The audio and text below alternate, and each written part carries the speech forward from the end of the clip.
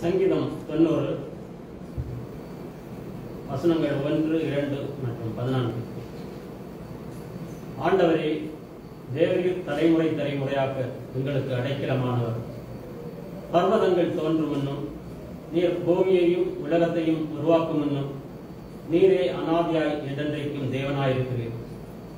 நாங்கள் எங்கள் வாழ்நாளெல்லாம் களிகூர்ந்து மகிழும்படி காலையிலே எங்களை உமது கிருபையால் திருப்தியாக்கும். இந்த பரிசுத்த ஓய்வு நாளின் காலை வேளையில் ஆண்டவரை ஆராதிக்கும்படியாக வந்த நாம் யாவரும் எழுந்து நின்று நம்முடைய உள்ளத்தில் தியானத்தோடு முதல் பாடலை கேட்போம்.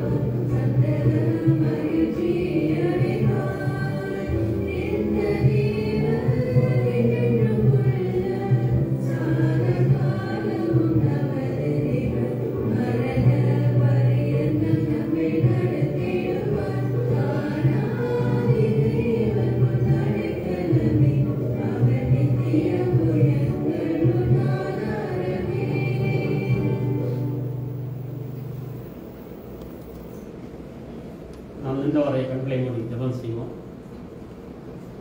துதிகளின் மத்தியில் வாசம் பண்ணுகின்ற அருளோக பிதாவே, இந்த ஆசீர்வதிக்கப்பட்ட மகிழ்ச்சியான காலை வேளையிலே உங்களுடைய ஆலயத்தை நாங்கள் அமர்ந்திருந்து உம்மை ஆராதிப்பதற்கு கொடுத்த நல்ல வாய்ப்புக்காக நாங்கள் நன்றி செலுத்துகின்றோம். கர்த்தாவே, நீர் என்றென்றும் ஜீவிக்கிறவரும் வாக்கு மாறாதவரும் அன்பு நிறைந்த ஆண்டவருமாய் இருக்கின்றீர். அதற்காக நாங்கள் போற்றுகிறோம், துதிக்கிறோம். கர்த்தாவே, துதியும் புகழும் ஸ்தோத்திரமும் வல்லமையும் ஞானமும் உமக்கே உரியது. கர்த்தாவே, தேவரீர் எங்களுக்கு அடைக்கலமும் பலனும் ஆபத்து காலத்தில் அனுகூலமான துணையுமாய் இருக்கின்றீர். அதற்காக நாங்கள் நன்றி செலுத்துகின்றோம்.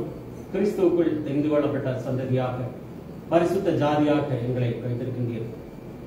அதற்காக உம்மை போற்றுகின்றோம். கர்த்தாவே, உளையான சேற்றிலும் பாவ இருளிலும் வாழ்ந்து கொண்டிருந்த எங்கள் மீது உங்களுடைய சுவிசேஷத்தின் ஒளி பிரகாசித்தது. எங்களுடைய மரித்து கிடந்த ஆத்மா உயிர்ப்பிக்கப்பட்டது. அதற்காக நன்றி செலுத்துகின்றோம். கர்த்தாவே, தேவனுடைய கோபாக்னிக்கு நீங்களாகி சமாதானம் பெற்ற மக்களாக வாழ்ந்து கொண்டு இருக்கிறோம். அதற்காக நாங்கள் நன்றி செலுத்துகின்றோம். கர்த்தாவே, ஆண்டவரே, உம்மை தேடுகின்ற எவரையும் நீர் கைவிடாத தேவனாக இருக்கின்றீர். உமக்கு காத்திருக்கின்ற மக்களுக்கு புது பலன் உண்டு. அதற்காக உம்மை துதிக்கின்றோம். கர்த்தாவே, இந்த காலை வேளையிலும் உள்ளம் பொறுமைப்பட்டவர்களாக உம்மை நோக்கி பார்க்க எங்களுக்கு உதவி செய்யும். இந்த நாளில் ஆராதனையை ஆண்டவர் ஆசீர்வதியும். எங்கள் பாவங்கள், குற்றங்கள், குறைகள், மீறுதல்களையாக தயவாய் மன்னியும். கர்த்தாவே, இந்த நாளிலும் தேவ செய்தியை கொண்டு வந்திருக்கின்ற பாஸ்டர் டேவிட் ரவி பரிசுத்த ஆவியினால் நிறைத்தருளும். அவருடைய வாயின் வார்த்தைகளை ஆண்டவர் ஆசீர்வதியும். அதன் மூலமாக எங்களுடைய வாழ்க்கை மாற்றப்படவும், எங்களுடைய உள்ளம் புதிதாக்கப்படவும் ஆண்டவர் உதவி செய்கிறார்கள். அந்த ஒவ்வொருவரையும் ஆசீர்வதியும். தேவ சமாதானத்தில் நிரப்பும். கர்த்தராகிய இயேசு கிறிஸ்துவின் இனிய நாமத்தில் இந்த ஜெபத்தை ஏறெடுக்கிறோம். நல்ல பிதாவே, ஆமென். யாவரும் அமர்வோம்.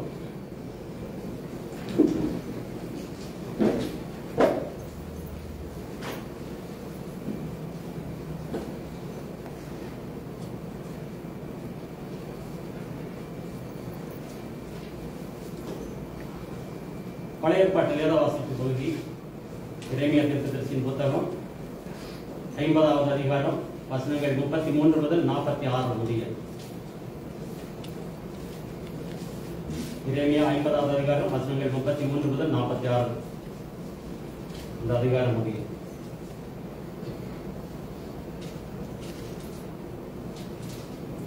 சேனைகளின் கர்த்தர் சொல்லுகிறது என்னவென்றால், இஸ்ரவேல் புத்திரரும் யூதா புத்திரரும் ஏகமாய் ஒடுங்கொண்டார்கள். அவர்களை சிறையாக்கின யாவரும் அவர்களை விடமாட்டோம் என்று கெட்டியாய் பிடித்துக் கொண்டார்கள். அவர்களுடைய மீட்பரோவில் வல்லமை உள்ளவர். சேனைகளின் கர்த்தர் என்பது அவருடைய நாமம். தேசத்தை இளைப்பாறப்படுவதற்கும் பாபிலோன் குடிகளை தத்தளிக்கப்படுவதற்கும் அவர்களுடைய வழக்கை அவர் நடத்துவார். பட்டயம் கல்தேயர் மேலும் பாபிலோன் குடிகள் மேலும் அதனுடைய பிரபுக்கள் மேலும் அதனுடைய ஞானிகள் மேலும் வரும் என்று கர்த்தர் சொல்லுகிறார். பட்டயம் பொய்களை பிணைக்கிறவர்கள் மேலும் வரும். அவர்கள் பைத்தியக்காரர் ஆவார்கள். பட்டயம் அதன் பராக்கிரமசாலிகள் மேலும் வரும். அவர்கள் கலங்குவார்கள். பட்டயம் அதன் குதிரைகள் மேலும் அதன் இரதங்கள் மேலும் அதன் நடுவில் இருக்கிற பலஜாதியான ஜனங்கள் யாவர் மேலும் வரும். அவர்கள் பேடிகள் ஆவார்கள். பட்டயம் அதன் பொக்கிஷங்களின் மேல் வரும். அவைகள் கொள்ளையாகும். வறட்சி அதன் தண்ணீர்கள் மேல் வரும். அவைகள் வறண்டு போம். அது விக்கிரக தேசம். அருக்களிப்பான சிலைகளின் மேல் மனமயங்கி இருக்கிறார்கள். ஆகையால் காட்டு மிருகங்களும் ஓரிகளும் அதிலே குடியிருக்கும். கோட்டான்கள் அதிலே தங்கும். இனி என்றென்றைக்கும் அது குடியேற்றப்படுவதில்லை. தலைமுறை தலைமுறையாக ஒருவரும் அதில் சஞ்சரிப்பதும் இல்லை. தேவன் சோதோமையும் குமோராவையும் அதன் சுற்றுப்புறங்களையும் கவிழ்த்து போட்டது போல இதையும் கவிழ்த்து போடுவேன் என்று கர்த்தர் சொல்லுகிறார். ஒருவரும் அதில் குடியிருப்பதில்லை. ஒரு மனுபுத்திரனும் அதில் தங்குவதும் இல்லை. இதோ வடக்கே இருந்து ஒரு ஜனமும் பெரிய ஜாதியும் வரும். பூமியின் எல்லைகளில் இருந்து பலத்த ராஜாக்கள் எழும்புவார்கள்.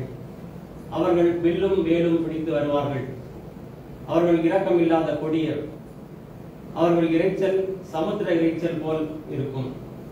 பாபிலோன் குமாரத்தியே, அவர்கள் உனக்கு விரோதமாக யுத்தத்துக்கு ஆயத்தப்பட்ட ஆட்களாய் குதிரைகளின் மேல் ஏறி வருவார்கள். அவர்கள் வருகிற செய்தியை பாபிலோன் ராஜா கேட்கையில் அவன் கைகள் தளரும். இடுக்கமும் பிரசவ வேதனைப்படுகிறவர்களுக்கு உண்டாகும் வேதனையை போன்ற வேதனையும் அவளை பிடிக்கும். இதோ புரண்டு ஓடுகிற யோர்தானில் இருந்து சிங்கத்தை போல் பலவானுடைய தாவரத்துக்கு விரோதமாக வருகிறான். அவனை அங்கே இருந்து சர்தியிலே ஓடி வர பண்ணுவேன். நான் அதற்கு விரோதமாய் கட்டளையிட்டு அனுப்ப தெரிந்து கொள்ளப்பட்டவன் யார்? எனக்கு சமானமானவன் யார்? எனக்கு திட்டம் சொல்பவன் யார்? எனக்கு முன்பாக நிற்கப் போகிற மீட்பன் யார்? ஆகையால் கர்த்தர் பாபிலோனுக்கு விரோதமாக யோசித்த ஆலோசனையையும் அவர் கல்தேயர் தேசத்துக்கு விரோதமாக நினைத்திருக்கிற நினைவுகளையும் கேளுங்கள். மெய்யாகவே மந்தையில் சிறியவர்கள் அவர்களை பிடித்திருப்பார்கள். மெய்யாகவே அவர்கள் இருக்கிற தாவரங்களை அவர் பாழாக்குவார். பாபிலோன் பிடிபட்டதன் சத்தத்தினால் பூமி அதிரும், அதன் கூப்பிடுதல் ஜாதிகளுக்குள்ளே கேட்கப்படும் என்பது இந்த வசனங்களில் இருந்து நாம் அறிந்து கொள்வது என்னவென்றால், யூதா ஜனங்களின் பாவங்களின் நிமித்தமாக அவர்களை கண்டிக்கவும் அவர்களை திருத்தவும் பாபிலோனியர் கையில் ஆண்டவர் அவர்களை ஒப்புக்கொடுத்தார். ஆனால் பாபிலோனியர்கள் வரம்பு மீறி செயல்பட்டார்கள்.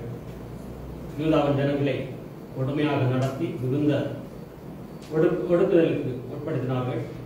இவற்றை நாம் வசனம் 33, 34 இவைகளில் காணப்படுகின்றது. அது மாத்திரமல்ல, பாபிலோனியர் தேவனை நம்பாத ஜனங்கள், அது விக்கிரக ஆராதனை நிறைந்த தேசம். இப்படி பாபிலோனை ஆண்டவர் நியமித்தார். ஆனால் பாபிலோனுடைய பாவம் இப்போது ஆண்டவருக்கு முன்பாக இருக்கின்றது. ஆண்டவர் பாபிலோனுக்கு விரோதமான வார்த்தைகளை, பாபிலோனுக்கு வரக்கூடிய தண்டனைகளை இங்கே அறிவிக்கின்றார். நாம் இதில் இந்த 2 வசனங்களில் அறிந்து கொள்கிற காரியம், நம்முடைய வாழ்க்கையிலே நாம் ஒடுக்குதலுக்கும் நெருக்கத்திற்கும் ஆளான மக்களாக ஒருவேளை காணப்படுவோம் என்றால், நம்முடைய நண்பர்களினாலே, நம்முடைய குடும்பங்களிலே, நம்முடைய வேலையிடங்களிலே மிகுந்த நெருக்கத்தோடு கலக்கத்தோடு வாழ்ந்து கொண்டிருக்கிறோம் என்றால், நம்மை விடுவிக்கின்ற ஆண்டவர் நமக்கு இருக்கின்றார். அவர் வல்லமை உள்ள ஆண்டவர் என்பதை நாம் இந்த வசனத்தில் காண்கின்றோம். நெருக்கப்படுகின்ற காலங்களில் ஆண்டவரே நமக்கு தஞ்சமானவர் என்பதை நாம் வேதத்தில் இருந்து அறிகின்றோம். ஆகவே உண்மையாய் ஆண்டவரை தேடுகின்ற மக்களாகவும் ஆண்டவரை நோக்கி கூப்பிடுகின்ற மக்களாகவும் நாம் இருக்க ஆண்டவர் நமக்கு உதவி செய்வார்கள். இந்த பரிசுத்த ஓய்வு நாளின் காலை வேளையில் ஆண்டவரை ஆராதிக்கும்படியாக வந்த நம் ஒவ்வொருவரையும் ஆண்டவராகிய இயேசு கிறிஸ்துவின் இன்ப நாமத்தில் பெத்லகேம் பைபிள் பிரஸ்பிட்டேரியன் திருச்சபையின் சார்பில் வரவேற்கின்றோம். இவ்வேளையில் நாம் செலுத்த இருக்கின்ற காணிக்கைகளுக்காக ஜெபம் செய்வோம். எல்லா நன்மைகளுக்கும் காரணமாக இருக்கின்ற எங்கள் அன்பின் பரலோக பிதாவே, நீர் எங்களுக்கு கொடுத்த சுகம், பலன், ஜீவன் யாவற்றிற்கும் நாங்கள் நன்றி செலுத்துகிறோம். நீர் எங்கள் வாழ்க்கையிலே செய்த எல்லா நன்மைகளுக்காக, கொடுத்த வேலைக்காக, வருமானத்திற்காக நாங்கள் நன்றி செலுத்துகின்றோம். கர்த்தாவே, இன்றைக்கு நாங்கள் செலுத்த இருக்கின்ற தசமபாகம் காணிக்கைகளை ஆண்டவர் அங்கீகரித்து ஆசீர்வதிக்கும்படியாக ஜெபிக்கின்றோம். கர்த்தாவே, ஒவ்வொருவருடைய கையின் பிரயாசத்தையும் ஆண்டவர் ஆசீர்வதியும். காணிக்கை கொடுக்க இயலாதவர்களுக்கும் ஆண்டவர் தயவாயிருந்து அவருடைய வேலையை ஆசீர்வதிக்கும்படியாக நாங்கள் ஜெபிக்கின்றோம். கர்த்தாவே, இந்த பணத்தை அவருடைய ராஜ்யத்தின் விரிவாக்கத்திற்கு பயன்படுத்த ஆண்டவர் உதவி செய்கிறார்கள். இயேசு கிறிஸ்துவின் இனிய நாமத்தில் இந்த ஜெபத்தை ஏறெடுக்கின்றோம். நல்ல பிதாவே, ஆமென். இன்றைக்கு நாம் கேட்க இருக்கும் தேவ செய்திக்கான வேத பகுதியை இப்போது வாசிக்க கேட்கும்.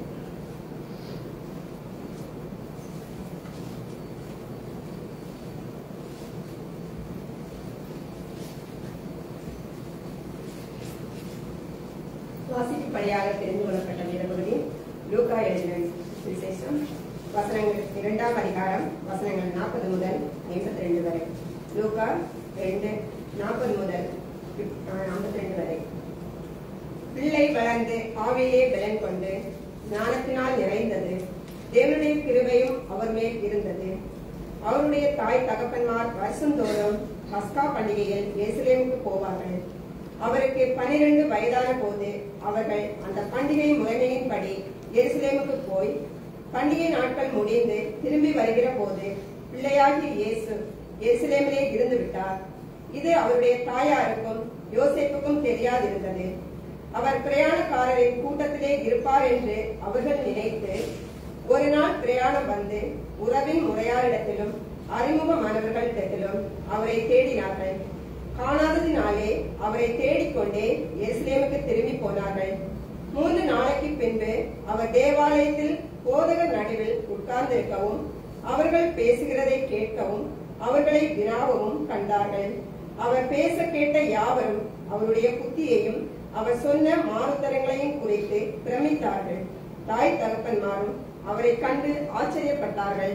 அப்பொழுது அவருடைய தாயார் அவரை நோக்கி, மகனே, ஏன் எங்களுக்கு இப்படி செய்தாய்? இதோ உன் தகப்பனும் நானும் விசாரத்தோடே உன்னை தேடினோமே என்றார். அதற்கு அவர், நீங்கள் ஏன் என்னை தேடினீர்கள்? என் பிதாவுக்கு அடுத்தவைகளில் நான் இருக்க வேண்டியதென்று அறியீர்களா என்றார். தங்களுக்கு அவர் சொன்ன வார்த்தையை அவர்கள் உணர்ந்து கொள்ளவில்லை. பின்பு அவர் அவர்களுடனே கூட போய் நாசரேத்தூரில் சேர்ந்து அவர்களுக்கு கீழ்ப்படிந்திருந்தார். அவருடைய தாயார் இந்த சங்கதிகளை எல்லாம் தன் இருதயத்திலே வைத்துக் கொண்டார். இயேசுவானவர் ஞானத்திலும் வளர்த்தியிலும் தேவ கிருபையிலும் மனுஷ தயவிலும் அதிகமாய் திருப்தி அடைந்தார் என்பது.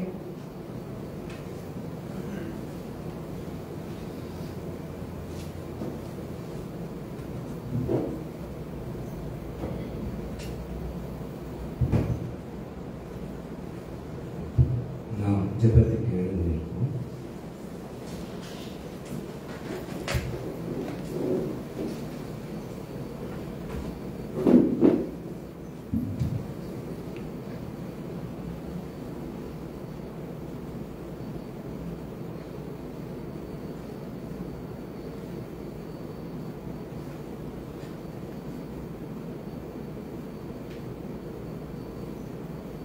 அநாதியாய் என்றென்றும் நீங்கள் தேவனாக இருப்பவரே, இந்த காலை வேளையிலும் உம்முடைய பரிசுத்த ஆலயத்திலே நாங்கள் ஒன்று கூட முடிந்ததற்காக நன்றி செலுத்துகின்றோம். இந்த நாள் நாங்கள் உம்மை ஆராதிக்க நியமித்த நாள், அதற்காக நாங்கள் நன்றி செலுத்துகின்றோம். ஆண்டவரே, நீர் எங்களுடைய தேவனாகவும் நாங்கள் உங்களுடைய பிள்ளைகளாகவும் இருப்பது நீர் ஏற்படுத்தி தந்த ஆசீர்வாதம். அதற்காக நாங்கள் நன்றி செலுத்துகின்றோம். இந்த ஆசீர்வாதத்தை எங்களுக்கு உங்களுடைய குமாரனாகிய இயேசு கிறிஸ்து தன்னுடைய மரணத்தினாலும் உயிர்த்தெழுதினாலும் எங்களுக்கு வகுத்து தந்ததற்காக உங்களுக்கு நன்றி செலுத்துகின்றோம் சுவாமி. தேவனே, இந்த காலை வேளையும் முன்பாக நாங்கள் இருக்கும் பொழுதும் நீர் எவ்வளவு பெரியவர், நல்லவர், வல்லவர், உண்மை உள்ளவர், வாக்கு மாறாதவர் என்பதை நாங்கள் உணர்கின்றோம்.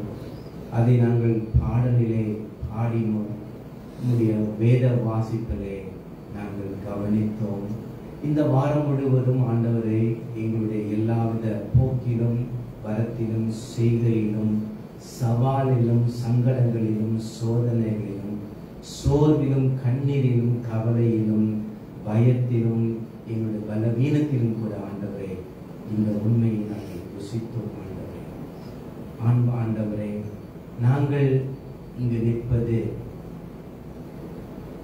நீர் எங்களுக்கு செய்த நன்மைகளின் சாட்சியாக இருக்கின்றது. தேவனே, நீர் அதிசயமான தேவன், நீர் ஆலோசனை கர்த்தர், நீர் வல்லமை நிறைந்த பிதாவாக இருக்கிறேன். நீர் இந்த காரியங்களை எங்கள் வாழ்க்கையிலே செயல்படுத்தி வருவதற்காக நன்றி செலுத்துகிறேன். ஆண்டவரே, உங்களுக்கும் எங்களுக்கும் ஒரு உறவை நீர் ஏற்படுத்தி தந்திருக்கிறேன். அந்த உறவிலே நாங்கள் வளர வேண்டும், வாழ வேண்டும் என்பதுதான் உம்முடைய விருப்பமாக இருக்கின்றது ஆண்டவரே. ஆனாலும் ஆண்டவரே, பல முறை நாங்கள் நீங்கள் சொல்றபடி கேட்காம எங்களுடைய சொந்த விருப்பங்களுக்கு நாங்கள் செல்கின்றோம். மனம் போன போக்கிலே, கால் போன போக்கிலே எங்களுக்கு எது பிடிக்கிறோ, விருப்பமாக இருக்கோ, எது எங்களுக்கு சுலபமாக இருக்கோ, இதைத்தான் நாங்கள் செய்ய விரும்புகிறோம். அதனால ஆண்டவரே, பல முறை நாங்கள் நீங்கள் சொல்றதை செய்யாம நீங்க சொல்லாததை செஞ்சு நாங்கள் உமக்கு விரோதமா பாவம் செஞ்சிருக்கோம். தயவாய் மன்னிக்க நாங்கள் தெரிஞ்சுக்கிறோம். ஆண்டவரே, நீர் வேதத்திலே எங்களுக்கு சொன்ன எல்லா ஆசீர்வாதங்களும் எங்களுக்கு வேண்டும் ஆண்டவர். எல்லா ஆசீர்வாதமும் எங்களுக்கு தேவை ஆண்டவர். அப்படியாக இந்த ஆசீர்வாதங்கள் எங்களுக்கு கிடைக்கத்தக்கதாக நாங்கள் எங்கள் வாழ்க்கையை ஒழுங்குபடுத்த எங்களுக்கு உதவி செய்யும். தேவ பயம், தேவ ஞானம், தேவ கிருபை எங்கள் வாழ்க்கையை தந்த நாங்கள் ஜெபிக்கிறோம்.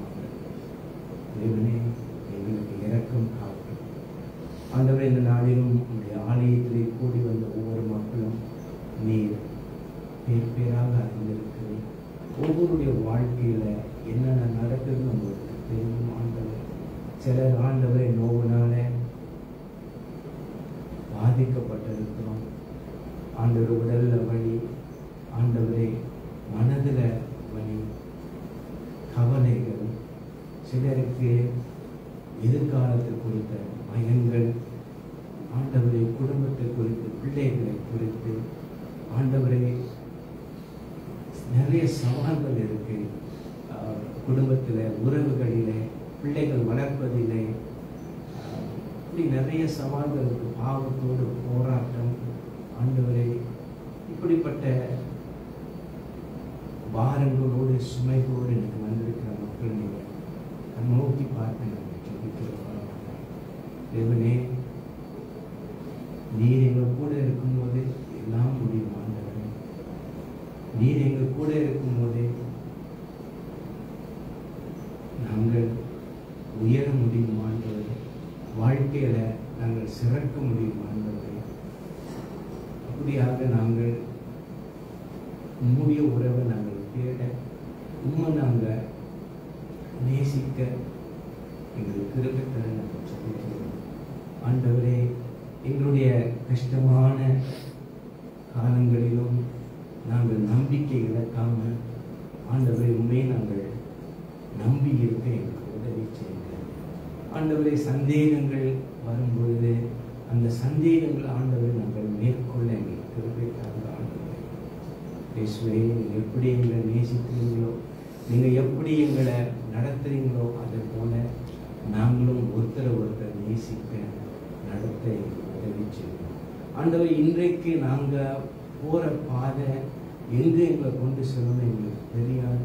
ஆனால் நீங்கள் சொல்கிறீங்க, அதனால நாங்கள் கீழ்ப்படைந்து போகும்போது நிச்சயமாக அந்த முடிவு நல்லதாக தான் இருக்கும்னு நாங்கள் விசுவாசிக்க, பிறந்த அப்படி விசுவாசிக்க கிருபை தாரும் ஆண்டவரே. இயேசுவே, கிருபை தாரும் தேவனே. இந்த காலகட்டத்தில் இந்த கொரோனா வைரஸ் மூலமாக பாதிக்கப்பட்ட நிறைய பேர் குடும்பத்திலும் சபையிலும் இருக்காங்க. நீங்கள் இரக்கம் காட்ட நாங்கள் ஜெபிக்கிறோம். மற்ற உடல் ரீதியில சுகம் இல்லாதவர்கள் இரக்கம் காட்டுங்க. இந்த யுக்ரைன் ரஷ்யாவுடைய போரை நாங்கள் நினைக்கிறோம். அதனால பாதிக்கப்பட்ட மக்கள் ஆண்டவரே நமக்கு தெரியும்.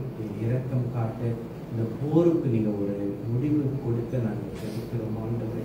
இந்த போர்னால நீங்கள் என்ன நன்மை செய்ய போறீங்க எனக்கு தெரியாது. ஆனால்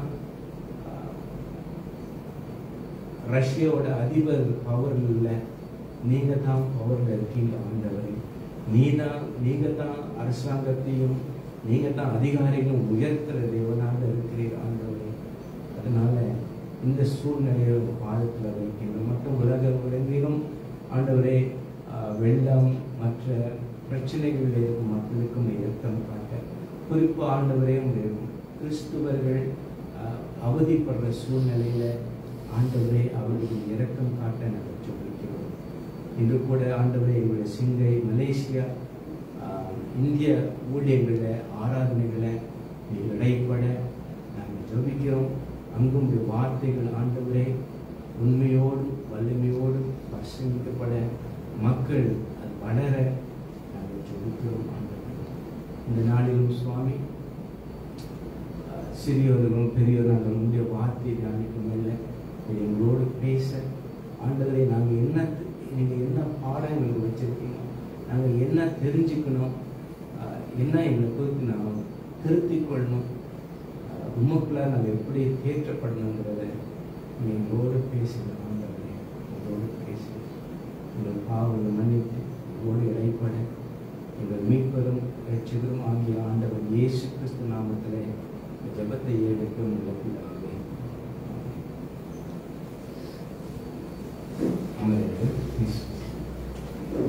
Children, you can go for your Sunday school.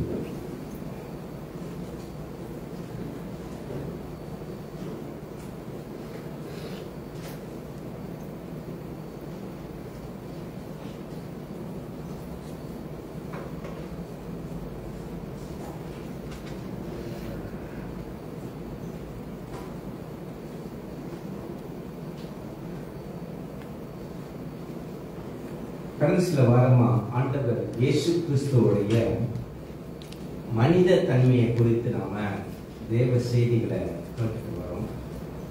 நமக்கு எல்லாம் தெரியும், ஆண்டவர் இயேசு கிறிஸ்து அவருடைய தெய்வீக தன்மையை குறித்து நம்ம நிறைய கேட்டிருக்கிறோம், வாசிக்கிறோம். அவருடைய மனித தன்மையை குறித்து நாம படிச்சுக்கிட்டு இருக்கோம். காரணம் என்னன்னா, இயேசு நம்ம போல இருந்தாரு, வாழ்ந்தாரு. நாமும் அப்படி இருக்க முடியும், வாழ முடியும் அப்படிங்கிறத நம்ம உணரணும். கடைசி அந்த பிரசங்கத்துல ஆண்டவர் இயேசு கிறிஸ்துடைய பிறப்பை குறித்து அறிக்கை செய்யப்பட்டதை கடந்த பிரசங்கத்துல கவனிச்சோம். அப்ப ஆண்டவர் இயேசு கிறிஸ்துடைய பிறப்பின் அறிவிப்பும் அவருடைய பிறப்பு, அவர் கன்னி மரியாயின் வயிற்றுல கருத்து இருக்கிறது எல்லாத்துக்கும் பரிசுத்த ஆவியானவருடைய கிரியை தேவைப்பட்டுச்சு அப்படின்னு நாம பார்க்கிறோம். அதே போல அந்த பரிசுத்த ஆவியோடைய வேலை நமக்குள்ளார இருக்கணும். நாமும் விசுவாசிகளா, கடவுளுடைய பிள்ளைகளா, மறுபிறப்பு பெற்றவங்களா, கடவுளுடைய மகன்களா, மகள்களா இந்த உலகத்துல நம்ம வாழணும் அப்படிங்கறத பாடம் படிச்சோம். இன்னைக்கு ஆண்டவர் இயேசு கிறிஸ்துவுடைய வாழ்க்கையில மறைந்து இருந்த 30 வருடங்களை நம்ம கவனிக்க போகிறோம். இத லூக்கா மட்டும்தான் இத அவருடைய எழுத்துல அத படம் பிடிச்சு இருக்கிறாரு. லூக்கா 2ஆம் அதிகாரம் 40 இருந்து 52 வசனங்களை நம்ம வாசிக்க நாம கேட்டோம். பிரசங்கத்தின் தலைப்பு இயேசுவின் வளர்ச்சி, ஜீசஸ் growth. ஒரு அழகான பழ மரத்தை பார்க்கிறோம். அந்த பழ மரத்தை நம்ம பார்க்கும்போது அந்த மரத்தை குறித்து நம்ம நல்லதா சொல்றோம். அதோட கனிய பழத்தை பறிச்சு சாப்பிடும்போது நல்லா ருசியா இருக்குன்னு நம்ம சொல்றோம். ஆனா நமக்கு எல்லாம் தெரியும், அந்த மரம் திடீர்னு அது அங்க முளைக்கல. ஒரே தடவை தான் அந்த மாதிரி முளைச்சிச்சு. எப்ப? ஏதேன் தோட்டத்துல ஆண்டவர் இயேசு கிறிஸ்து இப்படி இந்த உருவாக கடவுள்னு சொன்னப்ப. ஆனா அதுக்கப்புறம் காலாகாலமா வருஷம் வருஷம் நமக்கு தெரியும், அது அழகான ஒரு பழ மரமா இருக்கணும்னா அதுக்கு முதல்ல விதை தேவை. அந்த விதை போட்ட பிற்பாடு அது ஒரு செடியா, சின்ன செடியா முளைக்கணும். அப்ப இன்னும் கொஞ்சம் பெரிய செடியா முளைக்கணும். அப்புறம் ஒரு மரமா முளைக்கணும். அப்புறம் அங்க இலை வரணும். அப்புறம் பூ பூக்கணும். அப்புறம் பழம் வரணும். அதுதான் அதோட ஃபைனல் டெஸ்டினேஷன். ஓகே, இப்ப ஜோபாய் எடுத்துக்கிட்டா, ஜோபாய் வளர்ந்துட்டாரு, திடீர்னு அப்படியே வளர்ந்தது. அவரும் நிறைய மாதிரி அது ஒரு படிப்படியா வளர்ந்து, அந்த மாதிரி நம்ம எல்லாம் வளர்ச்சி. அப்ப ஆண்டவர் இயேசு கிறிஸ்துவை குறித்து பார்க்கும்போது உடனே நம்ம இங்க பாஞ்சிடுறோம். இல்லாட்டி அவருடைய அற்புதங்களை குறித்து நம்ம பேசுறோம், இல்லாட்டி அவருடைய போதனை குறித்து பேசுறோம். ஆனா அவரு நம்ம போல அவரு வளர்ந்தாரு அப்படிங்கிறத நமக்கு ஞாபகப்படுத்துறது தான் இந்த தெய்வ செய்தி.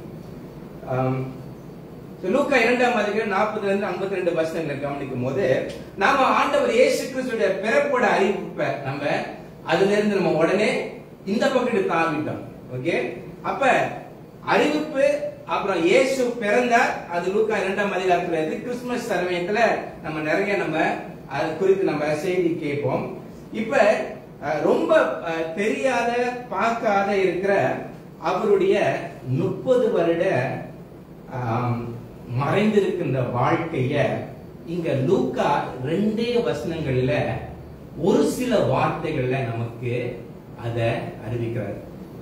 30 years silence of Jesus' life is found in these 2 verses in the book of Luke. Luke chapter 2 verse 40 and Luke chapter 2 verse 52. பிரியமானவர்களே, ஆண்டவர் இயேசு கிறிஸ்துவுடைய பிறப்பு ரொம்ப பரபரப்பா இருந்துச்சு.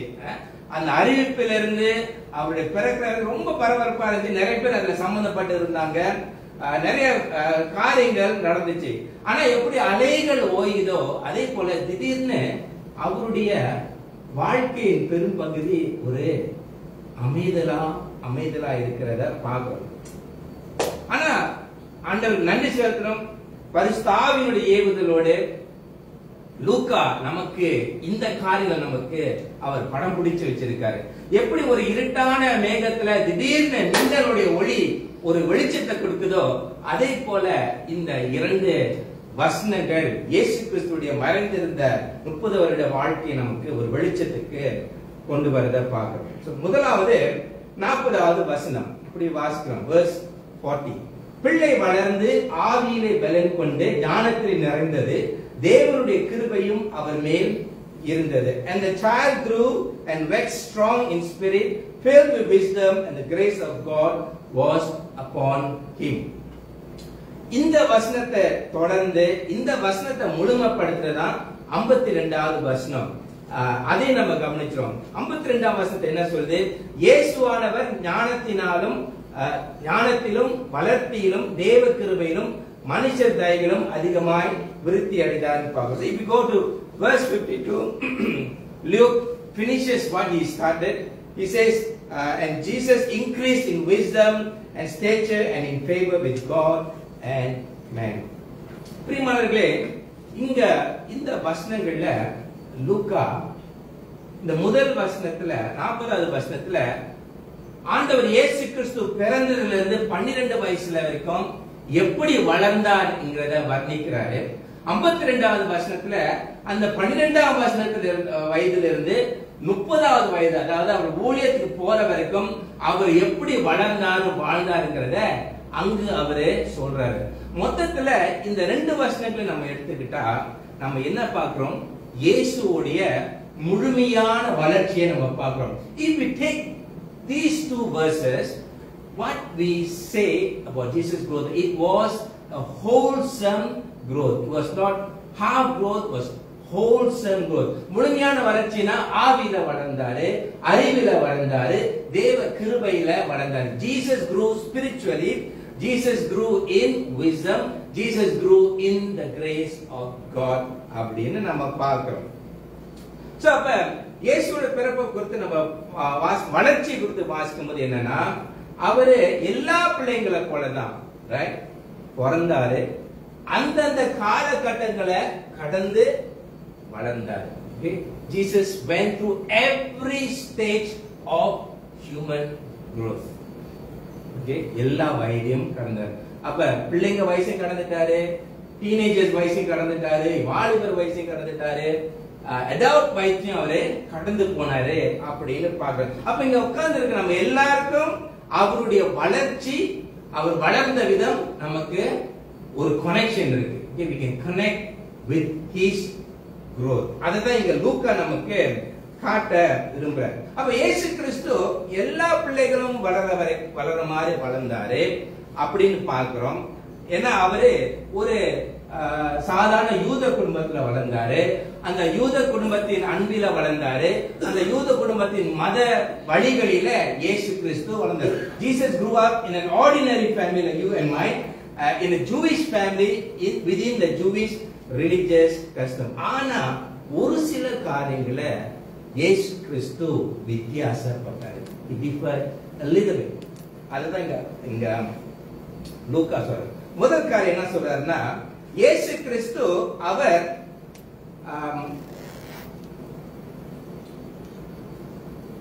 ஆவியில பலப்பட்டாரு அப்படின்னு 40வது வசனத்துல பாருங்க. Jesus waxed strong in spirit, became strong in spirit அப்படின்னு பார்க்கிறோம். இத கவனிப்பாருங்க, இயேசு கிறிஸ்து அவர் சரீரத்துல பலப்பட்டார் போல. It didn't say he was strong in physics but spirit. அப்ப நம்ம ஒரு கேள்வி கேட்கணும், ஏன் இப்படி அவரை குறித்து வர்ணிக்கப்படுது? Why is it said of him? What does it mean? இதுக்கு என்ன காரணம் அப்படின்னு பார்க்கும்போது நமக்கு இத புரிஞ்சு கொள்றதுக்கு நம்ம உன்னருடைய வாழ்க்கையை நம்ம பார்க்கணும். ஏன்னா இதே வார்த்தைகள் லூக்கா 1ஆம் அதிகாரம் 80ஆம் வசனத்துல லூக் 1:80ல ஜான் தி பேப்டிஸ்ட் குறித்து இதே வார்த்தை தான் சொல்லப்படுது. இப்ப நீங்க ஒரு பேஜ் நீங்க முன்னாடி திருப்பினீங்கன்னா அங்க போட்டிருக்கு ஜான் பேப்டிஸ்டோட வாழ்க்கையில அந்த பிள்ளை வளர்ந்து ஆவியிலே பலம் கொண்டு அப்படின்னு போட்டிருக்கோம். Same words. John the Baptist grew and he went strong in the spirit. So அப்ப இவங்க ரெண்டு பேருக்குள்ள ஏதோ ஒரு சம்பந்தம். ஏன்னா மத்த பிள்ளைங்க வளரும் போது இப்படி ஒரு வர்ணிப்பை நம்ம வேதத்துல வாசிக்கிறோம். We don't read of such description of other children growing up.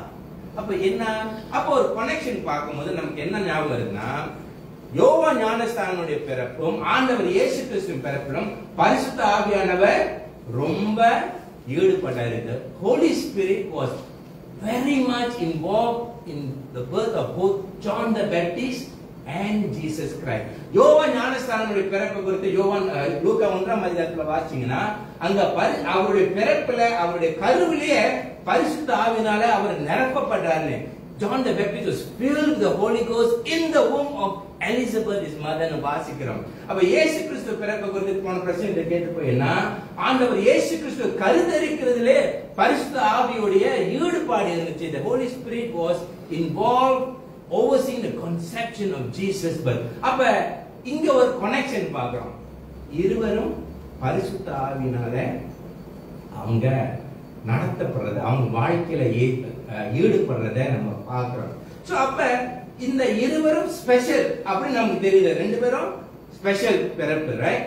சாதாரண பிறப்புல ஸ்பெஷல் பிறப்பு. அப்ப இந்த ஸ்பெஷல் பிறப்புல இவங்களுக்கு ஆண்டவர் இவங்க வாழ்க்கையில வச்சிருக்க அந்த ஒரு திட்டம் நோக்கம் நிறைவேறதுக்கு இந்த ஒரு காரியம் அவசியமா இருக்கிறது. இந்த ஆவியில பலப்படுறது அவசியமா இருக்கு. It was needful that these two special men of God, the work of the Holy Spirit, something has to do something. It was needful for this to happen. அப்ப ஆவியில பலப்பட்டாருங்கறத நாம புரிஞ்சு கொள்றதுக்கு இத நம்ம கொஞ்சம் ரிவர்ஸ்ல பார்க்கணும். இத கொஞ்சம் நம்ம மாற்றி சொல்லி பார்க்கணும். We should look at it in the opposite way. To say is this: he was not weak in the flesh. அவர் மாம்சத்துல பலவீனமா இல்ல. Okay? He was not weak in the flesh. அவர் மாம்சத்துல பலவீனமா இல்ல. பைபிள்ல நமக்கு தெரியும் ஆரம்பத்துல இருந்து மாம்சமும் ஆவியும் அது எதிரா இருக்கு. We know the flesh and the spirit is always in opposite terms. Again, opposite terms. Okay? அப்போஸ் பவுலுடைய நடவடிக்கை கேட்டீங்கன்னா அவர் சொல்வாரு, நான் விரும்புறத செய்ய முடியல, விரும்பாதத செய்யறேன். ஏன்னா எனக்குள்ள ஒரு போராட்டம் ஓடிக்கொண்டிருக்கிறது. ஓகே, இந்த போராட்டம் மனுஷன் படைக்கப்பட்டது இந்த ஆதாம்ல இருந்து இது வரைக்கும் எல்லாருக்கும் இந்த ஒரு போராட்டம் இருக்கு. சோ இங்க இயேசு கிறிஸ்துவும் யோவான் ஞானஸ்தானமும் அவங்க ஆவியில பலப்பட்டாங்கிறது அர்த்தம் என்னன்னா அவங்க மாம்சத்துல பலவீனமா இல்ல. அப்ப பைபிள்ல மாம்சம்னாலே ஒரே ஒரு காரியம் குறிக்குது. One understanding of the flesh is sin. Okay? Sin. அப்ப மாம்சத்துல பலவீனம், weak in the flesh சொல்லும்போது பாவத்துக்கு இடம் கொடுக்கிறது. பாவம் எந்த கோணத்துல எந்த ரூபத்துல whatever form is a sin, right, is giving in to sin. That is called the weakness of the flesh. அது பொய் சொல்றதுல இருந்து திருடுறதுல இருந்து, ரைட், நாம என்ன செய்யணுமோ அதை செய்யாததும் செய்யக்கூடாத செய்யறதும் எல்லாம் பாவமா அமையுது. ஆதாம் ஏவாள் அவங்க மாம்சத்துல பலவீனமா இருந்தனால தான் சாத்தானுடைய அந்த தூண்டுதலுக்கு அவங்க இடம் கொடுத்தாங்கன்னு பார்க்கணும். யோசிப்பு எடுத்துட்டீங்கன்னா அவருடைய சூழ்நிலை, அவர் பாவத்துக்கு தூண்டப்பட்டாரு, ஆனா மாம்சத்துல அவர் இடம் கொடுக்கல. அவர் அதுல வீக்கா இல்லாம அவர் ஸ்ட்ராங்கா இருந்தார் ஆவியில அப்படின்னு பார்க்கிறோம். யோவா ஞானஸ்தானம் எடுத்துக்கிட்டா அவர் மாம்சத்துல பலவீனமா இல்லாம இருக்கிறதுக்கு என்னன்னா லூக்கா 1:15 சொல்லப்படுது, அவருடைய பிறப்புல அவர் வைன்ல குடிக்க கூடாதுன்னு. சோ அப்ப அவருடைய சூழ்நிலை அவர் மாம்சத்துல பலவீனமா இல்லாம இருக்கிறது என்னன்னா அவர் அந்த வைன்ல இருந்து விலகி இருக்கிறது. இயேசு கிறிஸ்துவோட வாழ்க்கையை எடுத்துக்கிட்டா அவர் மாம்சத்துல பலவீனமா இல்லாம இருக்கிறது என்னன்னா அது அவர் பாவம் இல்லாத வாழ்க்கை வர. இந்த பாயிண்ட் ரொம்ப இம்பார்ட்டன்ட். ஏன்னா நிறைய பேர் சொல்றாங்க இயேசு அவரு மனுஷனா தான் இருந்தாரு, கடவுளா இல்ல, அல்லது ஒரு சில சொல்றதுல மனுஷனா இருந்தாரு, ஒரு சில வேளையில அவரு கடவுளா இருந்தாரு.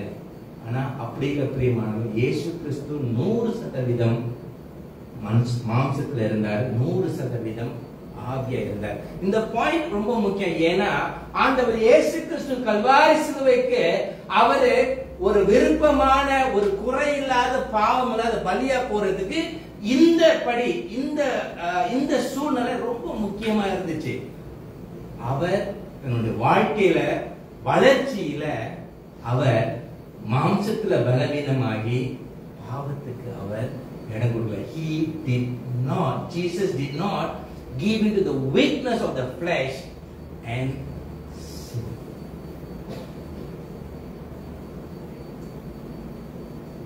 அப்ப இது எந்த காலகட்டத்தை குறிக்குது? ஒரு வயசுல இருந்து 12 வயசு வரைக்கும், first 12 years. இந்த ஒரு வயசுல இருந்து 12 வயசு வரைக்கும் நம்ம நிறைய தடவை பிள்ளைங்க செய்யற தவிர நம்ம கொஞ்சம் தட்டி கழிச்சோம். இல்ல தானே, பச்சை குழந்தை அதுக்கு என்ன தெரியும்னு சொல்லுமா இல்ல? ஜோபோய் நிறைய சொல்லுவோம், பச்சை குழந்தை. ஆனா பிரியமானவர்களே, அந்த பச்சை குழந்தையோ சுபப்பான குழந்தையோ பிள்ளை 1ல இருந்து 12 வயசு வரைக்கும் பாவம்னா பாவம். இயேசு கிறிஸ்து நாம அந்த பிள்ளைகளோட செய்கைகளை நம்ம தட்டிக்கலாம், சிரிச்சிடலாம். ஓகே, இந்த மழை பண்ணுது, ஒளிஞ்சு சாப்பிடுது, திருடு சாப்பிடுது. ஆனா இயேசு கிறிஸ்து அந்த காலகட்டத்துல வளர்ந்தவர் அந்த பலவீனங்களுக்கு அப்பவே அவர் இடம் கொடுக்கல. அவர் பரிசுத்தமா கடவுள் பயத்தோடு அவர் வாழ்ந்தார்னு நாம பார்க்கிறோம். இயேசு கிறிஸ்து அவர் 1 இன்ச்சுக்கு கூட சரீர பலவீனத்துக்கு அவர் இடம் கொடுக்கல. அப்படின்னா பிரியமானவர்களே, இதுல நமக்கு இருக்கிற பாடம் என்னன்னா, நாம கடவுளுடைய பிள்ளைகளா இருக்கிறோம், பெரியோரும் சிறியோரும். நாம நம்முடைய சரீர பலவீனத்துக்கு நம்ம இடம் கொடுக்க கூடாது. அது எந்த வயசா இருந்தாலும், சின்னவங்களா இருந்தாலும் சரி, பெரியவங்களா இருந்தாலும் சரி, வாலிபர்களா இருந்தாலும் சரி, யாரா இருந்தாலும் நாம சரீர பலவீனத்துக்கு இடம் கொடுக்க கூடாது. நாம சரீரத்துல பலவீனமா இருக்கணும். எப்படி நமக்கு தெரியும்?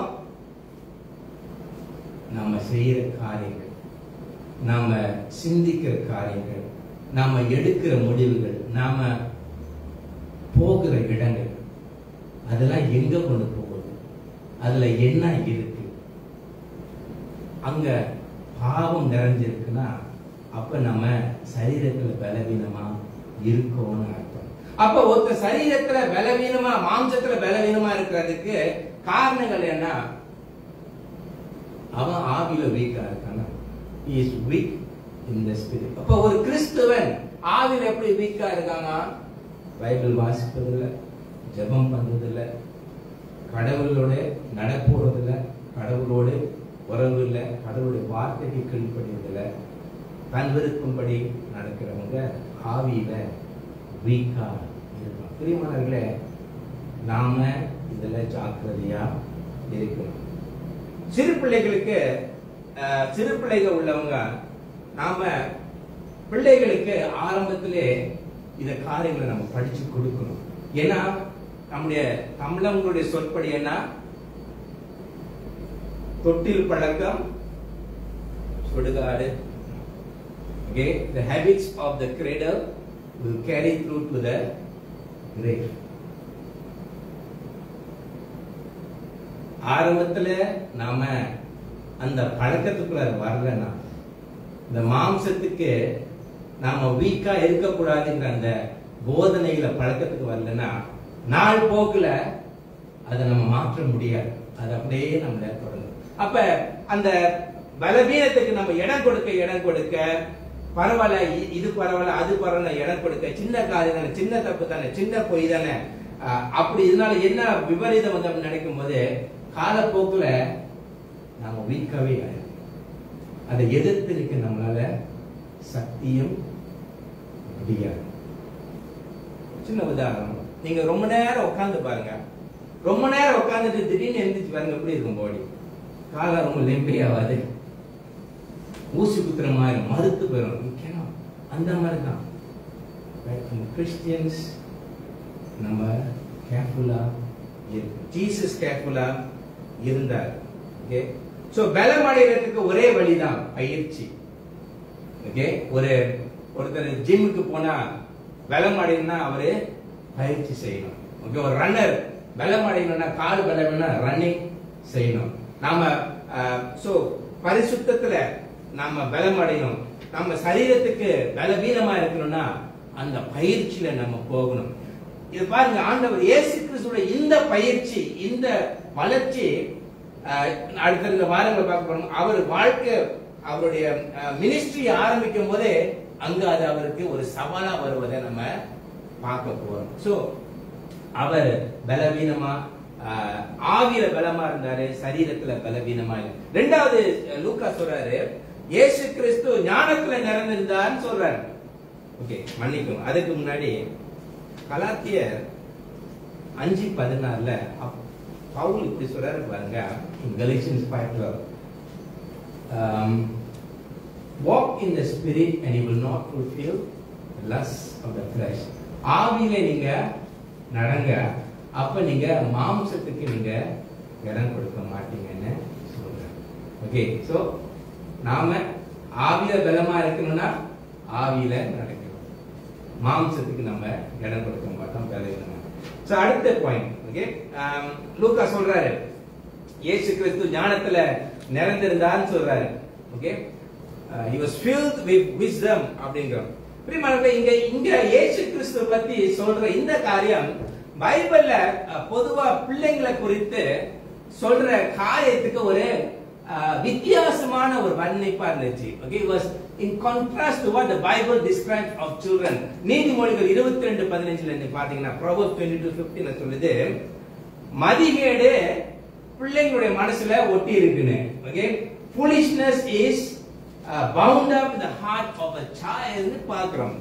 சோ அப்ப இங்க இயேசு கிறிஸ்துவை குறித்து சொல்லும்போது அவர் ஞானத்துல நிறைந்திருந்தார்னு சொல்றாங்க. ஓகே, அப்ப இந்த ஞானமும் சரி, இந்த அன்பும் சரி, ரெண்டும் மறைச்சு வைக்க முடியாது. அது வெளிப்படணும், அது செயல்படணும். ஓகே, செயல்பட வேண்டும். சரியான நேரத்துல, சரியான விதத்துல, சரியான இடத்துல அது செயல்படணும். அப்ப இயேசு கிறிஸ்து ஞானத்துல நிறைந்த, he was filled with wisdom சொல்லும்போது நாம அதை கற்பனை பண்ணி தான் பார்க்க முடியுது. என்னன்னா இயேசு கிறிஸ்து அவருடைய பேச்சுல, அவருடைய செய்கையில, அவருடைய நடத்தையில, அவர் எடுக்கிற முடிவுகள எப்படி ஞானமா இருந்திருப்பான்னு நம்ம கொஞ்சம் யோசிக்க முடியுது.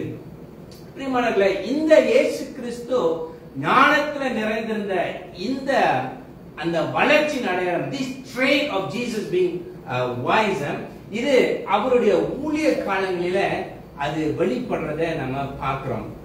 ஆளுங்க அவர் பார்க்கும் போதெல்லாம் பிரமிக்கிறாரு, இப்படி பேசுறாரு, எங்கேருந்து இவருக்கு இந்த போதனை வந்துச்சு, இவரோட தகப்பன் யோசேப்பு இல்லையா, கார்பெண்டர் இல்லையா, இவருக்கு அப்படிப்பட்ட ஞானம் வந்துச்சு அப்படின்னு ஆளுங்க.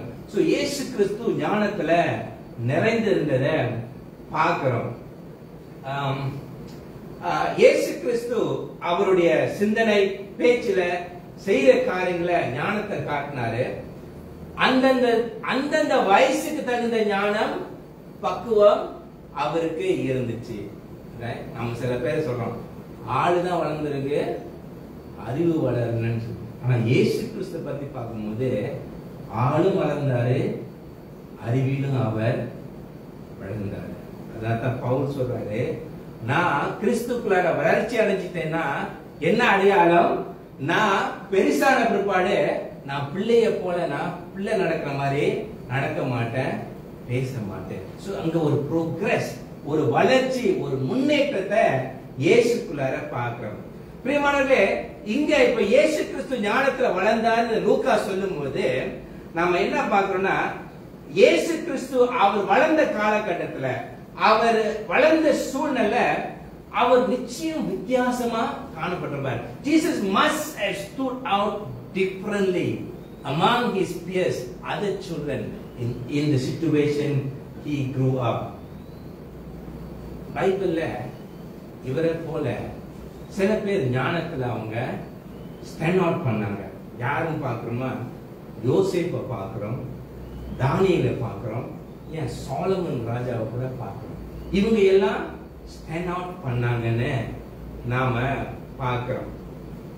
சோ பிரியமானவர்களே, இயேசு கிறிஸ்து அவர் ஞானத்துல நிறைஞ்சிருந்தாரு. அவர் வளர்ச்சியில பார்க்கும்போது நாமும் கடவுளுடைய பிள்ளைகள், கடவுளை நம்பி வரவங்க, நாம போடுவா இருக்கக்கூடாது, நம்ம புத்தி இல்லாதவங்க நம்ம இருக்கக்கூடாது, நாம ஞானத்தில் நிறைந்தவங்களா இருக்கணும். அதுக்கு நம்ம ஆக்ஸ்போர்ட் யூனிவர்சிட்டிக்கு போகணும், மிக உயர்ந்த யூனிவர்சிட்டிக்கு போகணும்.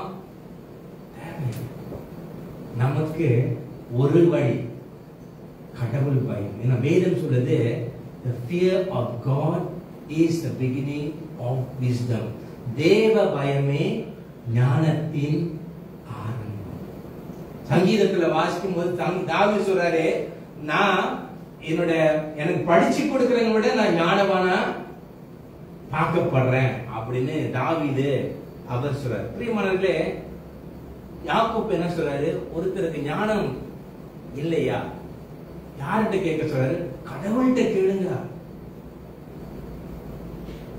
நம்ம மத்தியில மேரியன் இருக்காங்க, ஓகே, அவங்க கூட நீங்க பேசிங்கன்னா அவங்க வாழ்க்கையை குறித்து நீங்க நிறைய கேள்விப்படுறீங்க. என்ன, கணவன் இறந்த பிற்பாடு உலகத்தை குறித்து அவங்களுக்கு நிறைய காரியம் தெரியல, அண்டி பஸ் கூட எடுக்க தெரியாது.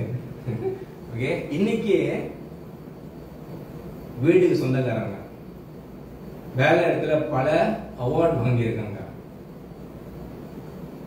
சிவாவை வளர்த்து ஆளாக்கியிருக்காங்க. இவங்களுக்கு அந்த தேவையான ஞானத்தை யார் கொடுத்தா? அண்டி ஆக்ஸ்போர்ட் யூனிவர்சிட்டியில படிச்சீங்களா? இவங்களுக்கு ஞானம் கொடுத்தது யாரு? அவங்க நம்பி வந்த கடவுள். உங்களுக்கு எனக்கும் வாழ்க்கையில ஞானம் கொடுக்கிறது யாரு? நாம நம்பி வந்த கடவுள்.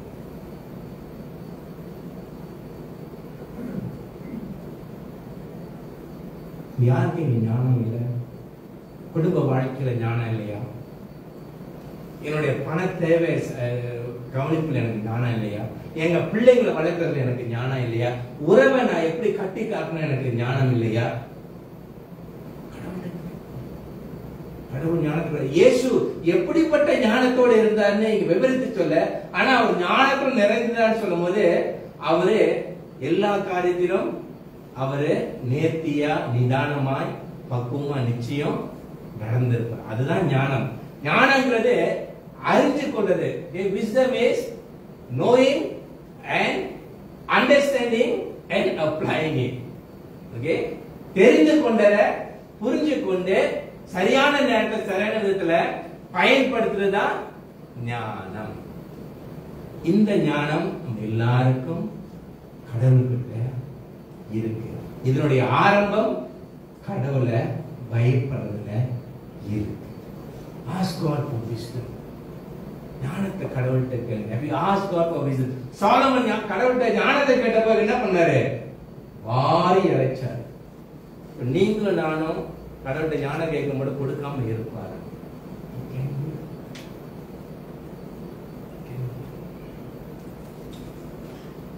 மூன்றாவது, இயேசுவோட வளர்ச்சி குறித்து பேசும்போது லூக்கா எப்படி சொல்றாரு? 40ஆம் வசனத்துல என்ன வாசிக்கிறோம்? அவர் சொல்றாரு,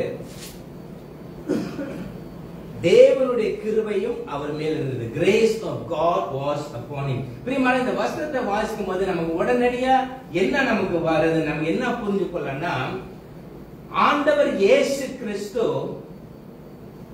அவருடைய வளர்ச்சியில அவர் நம்ம போல இருந்தார். அவர் இந்த மாம்சத்துல இருந்தப்ப, இந்த பலவீனமான மாம்சத்துல இருந்தப்ப அவர் வளர கடவுளுடைய கிருபை அவருக்கு தேவைப்பட்டுச்சுன்னு நம்ம, அவர் வந்து ஒரு சூப்பர்மேனா அவர் இங்க வளரல, ஒரு சாதாரண மனுஷனா அவர் வளர்ந்தார் அப்படின்னு பார்க்கிறோம். அவருக்குள்ளார தேவ தன்மை இருந்தாலும் அவர் இந்த மனித தன்மை ஏற்றுக்கொண்டனால கிருபை அவருக்கு தேவைப்பட்டுச்சு. அதான் பிலிப்பியர் புத்தகத்தை வாசிக்கிறோம். இயேசு கிறிஸ்து அவர் தன்னை தேவனுக்கு சமமா அவரை எண்ணல, அவர் தன்னை அவர் வெறுமையாக்கினாரு. எதுல? he emptied himself of what? Of his divine status, because he was in the human nature. அவர் மனித தன்மையில இருந்தனால அவர் அந்த மனித தன்மையில வளர கடவுளுடைய கிருபையை அவர் நாடினார். பிரியமான இந்த கடவுளுடைய கிருபைன்னு சொல்லும்போது வழக்கமா பாவிகளுக்கு நமக்கு கடவுளுடைய கிருபை வரும்போது நாம அதை பெறதுக்கு தகுதி இல்லாதவங்களுக்கு சூழ்நிலை கிருபை வருது. ஆனா இயேசு கிறிஸ்துவின் கிருபை வரும்போது வித்தியாசம், ஆப்போசிட். ஏன்னா இயேசு கிறிஸ்துவின் கிருபை வரும்போது என்னன்னா, இவர் கடவுளுடைய குமாரன், இவர் கடவுளை பிரியப்படுத்துறதுனால ஆண்டவர் அவர் மேல அந்த அன்பை அக்கறையை காட்டுற விதமா அந்த கிருபை வருது. பிரியமானவர்களே, இது ரொம்ப முக்கியம். ஓகே, ஏன்னா இயேசு கிறிஸ்து இந்த மனித தன்மை, the human nature of Jesus Christ is something new. அவருக்கு இது புதுமை. ஏன்னா அவர் கடவுள ஆவியா இருந்தவர், திடீர்னு அவர் மனுஷனாரு. சகலத்தையும் படைச்சவர், வல்லமை ஆளுகை செய்கிறவர். அவர் திடீர்னு இந்த பலவீனமான இந்த சரீரத்துக்குள்ளார அவர் வந்துட்டார். அப்ப இதுல உள்ள சவால்கள், இதுல உள்ள கஷ்டங்கள், இதுல உள்ள எல்லா காரியம் சமாளிக்க கடவுளுடைய கிருபை அவருக்கு தேவையானதா இருக்குது. பிரியமானவர்களே, இந்த கிருபை நமக்கும் ரொம்ப ரொம்ப முக்கியம். ஏன்னா கிறிஸ்துவ வாழ்க்கைங்கிறது ஒரு போராட்டமான வாழ்க்கை. நாம எதிர்பார்க்காத, நினைக்காத சவால்கள் நிறைந்த வாழ்க்கை. நம்ம சில பேர் சொல்லலாம், பாஸ்டர் என்ன சொல்றீங்க புரியல, my life is going on well. Life is going on well தாங்க, ஆனா நம்ம இன்னும் வேல்ல இறங்கலையே. எல்லாருக்கும் வாழ்க்கை சுமூகமா போகுது, ஏன்னா நம்ம ஒன்னும் சறுக்கி உள்ள ஆரம்பிக்கல, நாம ஒன்னும் மேடை ஏற ஆரம்பிக்கல, நம்ம ஒன்னும் பள்ளத்தாக்குல ஒன்னும் இறங்க ஆரம்பிக்கலையே. ஏன் தெரியுமா நம்ம அப்படி செய்யல? ஏன்னா இன்னும் நம்ம சேஃப்டியில உட்கார்ந்து. ஆனா எப்ப கடவுளுடைய வார்த்தை கேட்டு கால் எடுத்து வைக்கிறோமோ அந்த நேரத்துல பள்ளத்தாக்குக்கு இறங்குவோம், அந்த நேரத்துல மலையை ஏறாம இருப்போம்.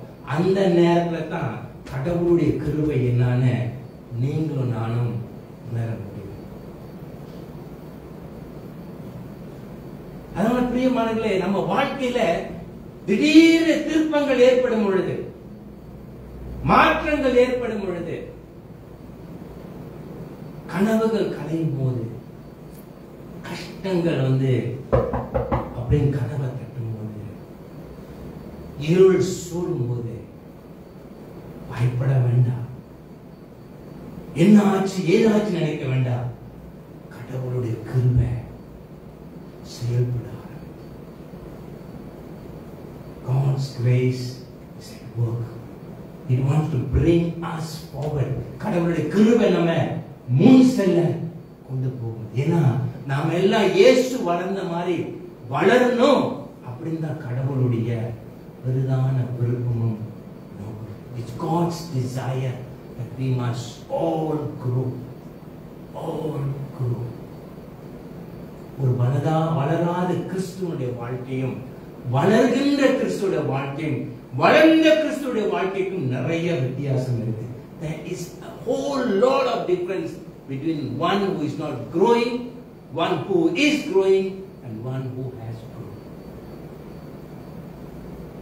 difference is grace of God. கடவுளுடைய கிருபை தான். இன்னைக்கு பிரியமானவர்களே, இந்த செய்தி கேட்கிற நாம, எனக்கு இந்த கடவுளுடைய கிருபை பத்தி தெரியும், இந்த கடவுளுடைய கிருபை நான் அனுபவிச்சிருக்கிறேன், இந்த கடவுளுடைய கிருபை பத்தி நம்ம மத்தவங்க நம்மால சொல்ல முடியும். Can we testify to this grace of God in our life? I see some of you, உங்களுடைய சில வாழ்க்கை பார்க்கும்போது நான் சொல்லுவேன், நான் அதை பார்த்துருக்கேன். I can say I have seen it. But I see some of us, I'm not sure I can say that. சிலருடைய வாழ்க்கை போது அப்படி சொல்ல முடியுமான்னு எனக்கு தெரியும். இப்ப எனக்கே அப்படின்னா எல்லாவற்றையும் பார்த்து இருக்க இயேசு என்ன சொல்லுவார்? விமானங்களே, நாம இன்னைக்கு கிறிஸ்துவர்களா இருப்பதே எதனால? கிருபையினால. எபேசியர் 2:8 அதான சொல்லுது, for by grace are we saved through faith. கிருபையினாலே விசுவாசத்தை கொண்டு ரட்சிக்கப்பட்டோம். அந்த கிருபை தான் நம்மள தொடர்ந்து வழி நடத்த போகுது. இந்த கொரோனா வைரஸ் நடத்த போகுது. இந்த எதிர்கொண்ட போர்ல ரஷ்யா 2-3 நாளைக்கு முன்னாடி வாட்ஸ்அப்ல இந்தியா சொன்னிச்சு, தவறுதலா மிஸ் கால்குலேஷனால மேல் ஃபங்க்ஷனால ஒரு மிசைல் எங்க லேண்ட் பண்ணிச்சான்? பாகிஸ்தான் லேண்ட் பண்ணிச்சான். அந்த மாதிரி திடீர்னு அவங்க தட்டிட்டு நான் ராங்க மிசைல் அனுப்பிட்டு சிங்கப்பூர் வந்துச்சுன்னா என்ன ஆகும்? பாயிண்ட் இஸ் கடவுளுடைய கிருபை நம்ம வாழ்க்கையில நாம இன்னைக்கு நிக்கிறோம்னா கடவுளுக்கு நாம, எனக்கு தெரியும் நம்மள சில பேர் ரொம்ப அடிபட்டிருக்கோம், வாழ்க்கையில ரொம்ப உளுந்து போயிருக்கோம், ரொம்ப உடங்கி போயிருக்கோம். ஆனா இது வரைக்கும் நம்ம நிக்கிறோம்னா தேவ கிருபை. இனியும் நிக்கணும்னா தேவ கிருபை. பிரியமானவர்களே, இங்க லூக்கா தன்னுடைய இந்த புஸ்தகத்துல நமக்கு இயேசு கிறிஸ்துடைய வளர்ச்சி எப்படி இருந்துச்சுன்னு முதல் 12 வயதுல அவர் காட்டினாரு. 50ஆம் வசனத்துல அவர் இந்த வளர்ச்சியுடைய ஃபுல் ஃபைனல் மெச்சூரிட்டி, இந்த வளர்ச்சியோட முடிவை அவரு காட்டுறாரு. அவர் சொல்றாரு 52 வருஷம், இயேசுவானவர் ஞானத்திலும் வளர்த்தியிலும் தேவ கிருபையிலும் மனுஷ தயவிலும் அதிகமாய் விருத்தி அடைந்தார். Jesus, what happened? He increased in wisdom, increased in stature, increased in the favor of God and men. So எங்கேயாச்சும் இன்க்ரீஸ் ஆகுனா ஐசா என்ன பண்ணும்? அங்க ஒரு ஸ்டார்ட் இருக்கணும். ஓகே, சோ அந்த சைல்ட்ஹுட்ல தான் அந்த ஸ்டார்ட், அதனுடைய அந்த வளர்ச்சி பருவத்துல ஸ்டார்ட் 1 to 12. அப்ப 12ல இருந்து 30 வயசு வரைக்கும் அந்த ஒரு ப்ரோக்ரஷன், கண்டினியூஸ் இன்க்ரீஸ், ஜோ பாய் இன்க்ரீஸ். அப்ப அந்த இன்க்ரீஸோட ஃபைனல் முழுமை அடைந்த பிற்பாடு தான் இந்த உலகமே இயேசுவை காண காத்து கொண்டிருந்துச்சு. அப்ப இயேசுவை பார்த்த பிற்பாடு ஒரு கதை சீசர்கள் சொன்னாருங்க, யார் இவரு? கடலையும் காற்றையும் கூட அவருக்கு அடங்கி போகுது. இந்த இயேசுவை உலகம் பார்த்து காத்து கொண்டிருக்கிறது. இயேசுவும் தன்னை காட்ட அவரு காத்து கொண்டிருக்கிறாரு. அதை நம்ம அடுத்த பிரசங்களை நாம பிரியமானவர்களே, ஒரே ஒரு பாயிண்ட் முடிக்க விரும்புறேன். இயேசு உங்களை போல என்ன போல பிறந்து வளர்ந்தார். நாம கடவுளுடைய பிள்ளைகளாக இயேசுவை போல இந்த கடவுளின் குடும்பத்துல நாம் பிறந்திருக்கிறோம், நாம வளரணும். இரண்டாவது, இயேசுவோட வளர்ச்சியில ஒரு நோக்கம் இருந்துச்சு. There was a purpose in Jesus' growth. It was not for himself. அவருக்காக இல்ல, பிதாவுடைய ரட்சிப்பின் திட்டத்தை நிறைவேற்ற. It was to fulfill the purpose of God's salvation plan for Jesus. அப்ப நீங்களும் நானும் வளர்றது நமக்காக இல்ல. We don't grow. நம்ம கிறிஸ்துவ வாழ்க்கை நமக்கு சரியா புரிஞ்சு, we don't grow for ourselves, we don't live for ourselves. நமக்காக வாழல, நமக்காக வளர. We live for others, we grow for others. நம்ம மத்தவங்களுக்காக வாழ்றோம், மத்தவங்களுக்காக வளர்றோம். We live for God, we grow for God. நம்ம தேவனுக்காக வாழ்றோம், தேவனுக்காக வளர்றோம். ஏன்னா முடிவுல நாம் எல்லாரும் விளக்குகளாக இருக்கணும். உலகத்தில் உப்பா. We must be light and salt. பிரயோஜனம் உள்ளவர்களாக இருக்கணும். கடவுளை மற்றவங்களுக்கு காட்டுறவங்களா இருக்கணும். மற்றவங்களை கடவுளுக்குள்ளார வளர்த்து வருவங்களா. We must show others to Christ, bring others to Christ, and we must bring others to grow up in Christ. So வளருவோம். நம்ம வளர்ச்சி என்ன தடை பண்ணுதோ சிந்திச்சு போவோம். Let's think what hinders our growth. Let's go prayerfully before. கடவுளாக நம்ம போவோம், கமிட் பண்ணுவோம். I want to grow, Lord. ஏன்னா அப்போஸ்தலரோட நிருபங்களை என்ன பார்க்கிறோம்? கர்த்தராகிய இயேசு கிறிஸ்துவை அறிகின்ற வளருங்கள். Grow in the grace and knowledge of Jesus Christ is the teaching of Apostle Paul. வளரணும்.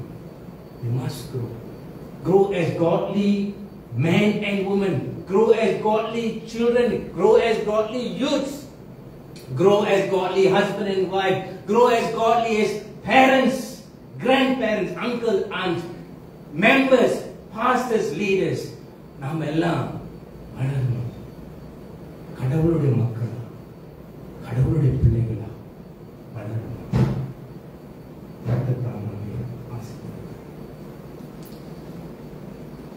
இறுதி பாடல்கள் இருந்திருப்போம். Let's rise for the last one.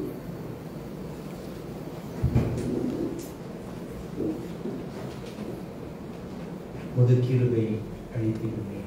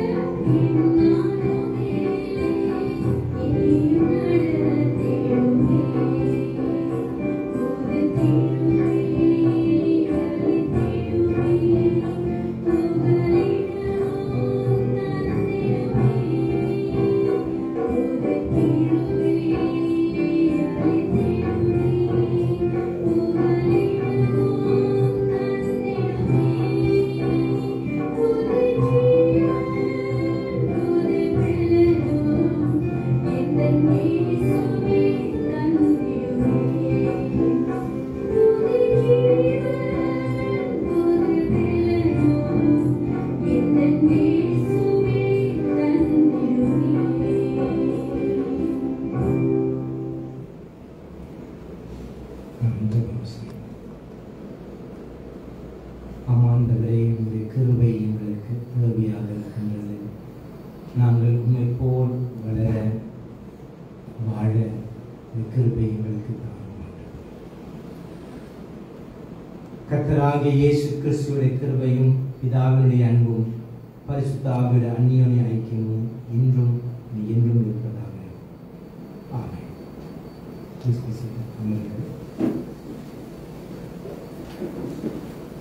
மீண்டுமாக ஆராதனைக்கு வந்த அனைவரையும் ஆண்டவர் இயேசு கிறிஸ்து நாமத்தில் அன்போடு வரவேற்கின்றோம். அறிவிப்புகள்: நம்முடைய ஆங்கில ஆராதனை மாலை 6 மணிக்கு இருக்கின்றது.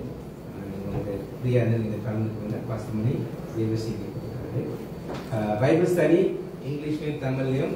இங்கிலீஷில் டியூஸ்டே 7:30, வெனஸ்டே தமிழில் ஜூம் வழியாக நீங்கள் கலந்து கொள்ளலாம். லிங்க் வந்து அந்த குரூப் சேட்டில் அனுப்புவாங்க. மற்றபடி உலக சூழ்நிலைக்கு தெரியும், ப்ரே பண்ணுங்க. ஒருத்தருக்காக நம்ம ப்ரே பண்ணுவோம். கடவுள் நம்மோடு கூட இருப்பார். அடுத்த வாரம் 10 மணி குஷியம்பி மலேசியா பயணம் போகிறாங்க. அவங்களுடைய பயணத்தையும் கடவுள் பார்த்து வைப்போம். ரொம்ப நாளுக்கு படுக்க போகிறாங்க. எல்லாம் சுமூகமாக ப்ரே பண்ணும். இங்கே இருக்கிற மலேசிய சகோதரிகள் உங்களுடைய பிளான்ஸ் என்னன்னு தெரியல. அங்கே புக்காக பண்ணிட்டாங்க. நீங்கள் பறந்து போயிருக்குன்னு நினைக்கிறேன். கடவுள் உங்கள் திட்டத்தை பண்ணி நடத்துக்கணும். ரைட். இந்த வாரம் எங்களுக்கு செஷன் மீட்டிங் இருக்குது. வெள்ளிக்கிழமை எங்களுக்காக ப்ரே பண்ணுங்க. சில முடிவு எடுக்கணும். மற்றபடி கர்த்தர் உங்களை ஆசீர்வாதம் சர்வீஸ்